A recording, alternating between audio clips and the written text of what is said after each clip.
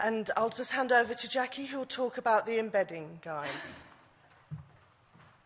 Yes, yeah, very quickly. And I haven't got anything to show you, any guide to show you, because this project obviously isn't complete yet. But we will, we're aiming to publish it in September. It will basically be a guide with content, a number of topics all about how to embed your repository in the institution, not just the systems, but the culture and policies, or the full spectrum is actually addressed in the guide. We've got a number of case studies from institutions, a number of video interviews with a range of people in the community. And although we're not going into a lot of technical detail because, as Balviar mentioned, the Southampton guide will do that, but we will have a list of tools and apps trying to pull that together.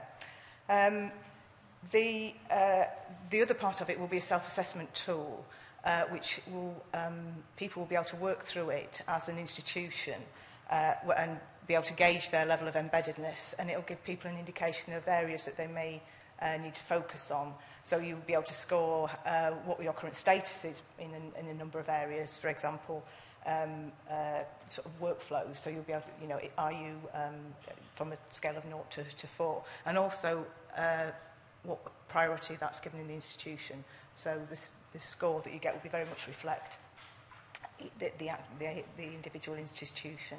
And I think, as well as it's not just about getting, you know, some scores on the doors, it is actually about a tool to assist people in planning and developing the integration of their repository into the institution.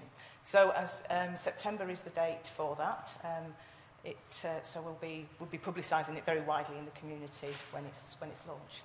Thank you. So back over to Horace.